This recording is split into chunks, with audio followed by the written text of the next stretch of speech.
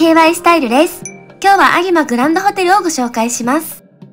有馬グランドホテルは兵庫県神戸市の温泉街、有馬温泉にあるリゾートホテルで、眺望がいい高台にある高級感のある素敵なホテルです。建物は北館と中央館、新館の別所由良の3つの棟があり、ロビーがあるこちらは中央館となります。ロビーは広々としていて開放感があり、ラウンジのガラス越しには美しいガーデンを堪能できます。朝昼は日差しで明るく、土曜祝日前の夜には生演奏もお楽しみいただけるそうです。そして見てください、こちらがガーデン。四季を感じられるのでお散歩がとっても楽しい。今回宿泊したのは新館の別所由良の柔の間のお部屋。まずは館内着の浴衣をこちらから取ってお部屋に持っていきます。こちらはラウンジ。本も置いてあるので読書を楽しむことができます。今回宿泊したのは663号室のお部屋。ガーデンビューの和洋室のお部屋となります。こちらは洗面所とシャワールーム。私の勘違いでなければ床暖房がついてました。お部屋に入ってすぐ右手にありました。玄関はこんな感じで、左手にはお手洗い。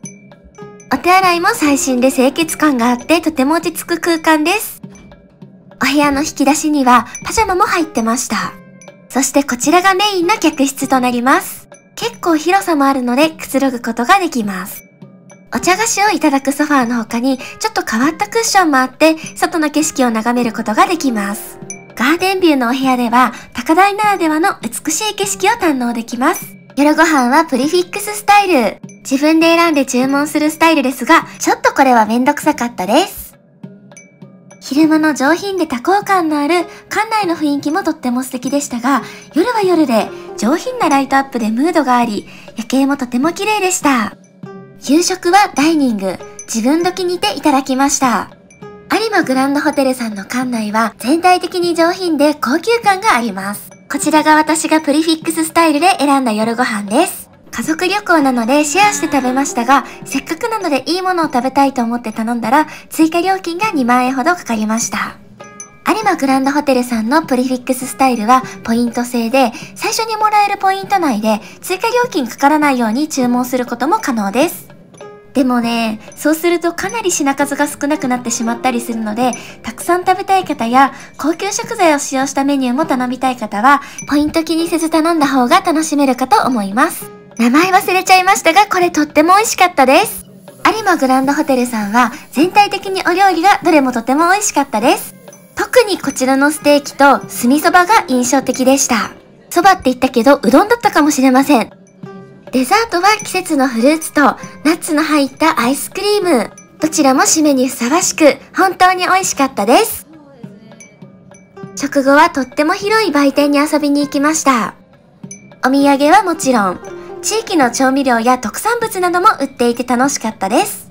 ここからは温泉についてご紹介しますが、お風呂は歴代屈指に良かったです。大浴場は2カ所あり、こちらは地下2階のゆらり。有馬温泉は日本最古泉の一つで、とろみのある肌にまとわりつくような泉質がたまりません。こちらのお風呂は清潔感と高級感もありました。続いては展望台浴場の雲海をご紹介します。有馬グランドホテルさんで一番高い場所にあります。なので開放感があり、癒されること間違いなし。露天風呂には金泉と銀泉があるので、入り比べもとっても楽しいです。朝食はビュッフェスタイルでいただきました。飲み物からして品揃いが抜群。食べ物の品揃いも多く、兵庫名物、明石焼きもあってテンション上昇。たい焼きもありました。和食はもちろん、洋食の品揃いも多いので、海外のお客様にも楽しんでいただける内容だと思いました。こちらは海鮮丼。フルーツやスイーツ類も充実。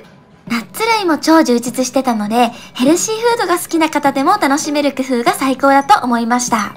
私はこんな感じでいただきましたが、どれも本当に美味しかったです。よかったらぜひ行ってみてください。ご視聴ありがとうございました。